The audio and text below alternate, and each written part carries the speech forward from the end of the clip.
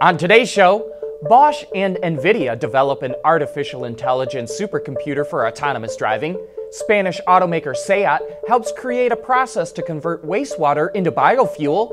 And John thinks Trump could be seriously thinking about raising import taxes on cars. All that and more coming right up on Autoline Daily.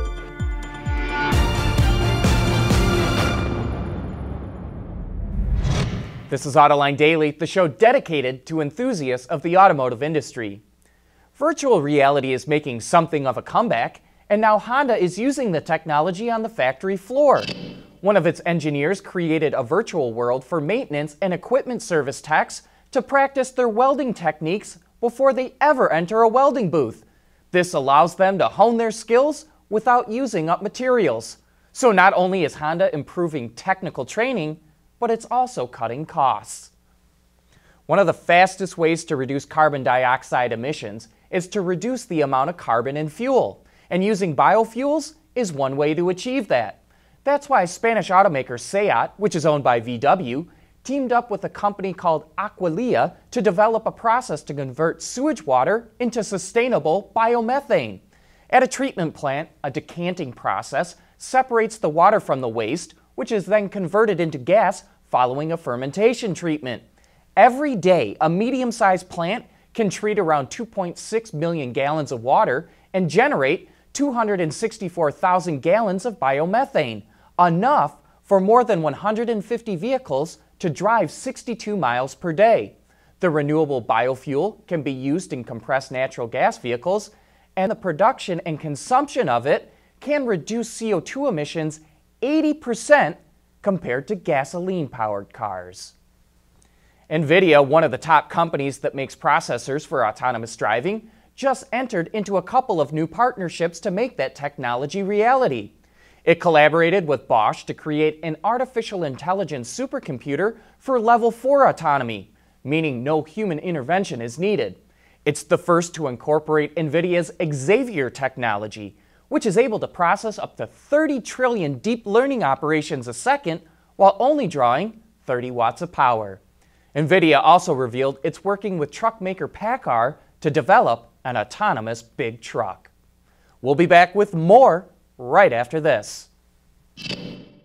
Autoline Daily is brought to you by Bridgestone Tires, your journey, our passion. Dow Automotive Systems, advanced materials that deliver better results. And by Lear, a global leader in automotive seating and electrical systems.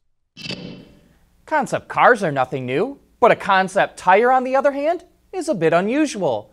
But Goodyear is thinking about the future and created these interesting tires. The IntelliGrip Urban Tire is designed for autonomous driving and ride-sharing. It features sensors that gather info about road and weather conditions, which is shared with the vehicle to optimize speed, braking, handling, and stability. The tire is tall and narrow to help reduce rolling resistance and extend range for electric cars. While this tire is for the not-too-distant future, the other concept seems like something from a sci-fi movie. Called the Eagle 360 Urban, it's sphere-shaped for our autonomous future. It features vehicle-to-infrastructure capabilities, and it also uses artificial intelligence to improve braking, handling, and efficiency. It's made from a bionic skin consisting of a super elastic polymer, and it's able to adapt its tread pattern to driving conditions with the help of actuators beneath the surface. Who knows when or if we'll see these in action, but it's interesting to see even tires could be drastically changed because of autonomy. Say, have you seen our new car review feature, 37 Seconds in the Autoline Garage? If not, here's a taste of what you've missed. This is 37 Seconds in the Autoline Garage. From beast to beastier, thanks to aluminum, 500 pounds lighter. Goodbye V8, But more horsepower, more torque, better fuel economy, and you've never heard a V6 sound this good. and better still, now it gets a 10-speed. A sumptuous interior makes everyday driving a dream. A sleeker body slices through the air. Can this really be a pickup truck? Torque on demand transfer case, super long suspension travel, big fat Fox shocks. It's Baja time, baby! Note to self, get a paper route, start a cookie sale, scrape up 50 grand, buy a Raptor. This has been 37 Seconds in the Autoline Garage. And to see more of our 37-second reviews, just head on over to our YouTube channel to watch the rest. Coming up next, why John thinks President Trump is seriously considering raising the import tax on cars. Lear Connexus is the new application suite in vehicle connectivity designed to deliver over-the-air software updates and more from Lear Corporation's E-Systems, leaders in power and data management. There's more car news and industry insight from the Autoline Network every day. Take a moment to click that subscribe button. You'll never miss another Autoline episode.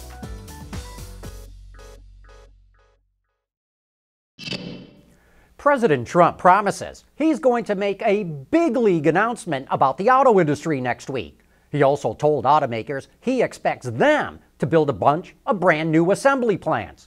But automakers will not invest in unnecessary capacity unless they're forced to. So would Trump raise the import tax on cars? That would definitely get some automakers to seriously consider building new assembly plants in the United States. Here are the possible implications for the car companies if he does that. For GM, goodbye to all those Korean and Chinese imports. For Ford, not much implication except for imports from Mexico. At FCA, Alfa Romeo would be crippled and Fiat would be dead.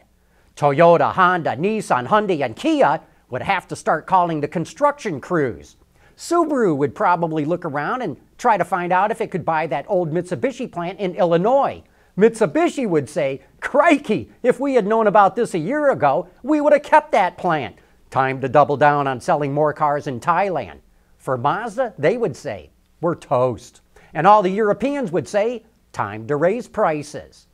The United States has a 2.5% import tax on cars and a 25% import tax on trucks. All Trump would have to do is increase the tax on cars to 25% to set this scenario in motion. Anyway, that's how I see it. As always, we welcome your comments. And that wraps up today's show. Thanks for watching, and we invite you right back here again on Monday.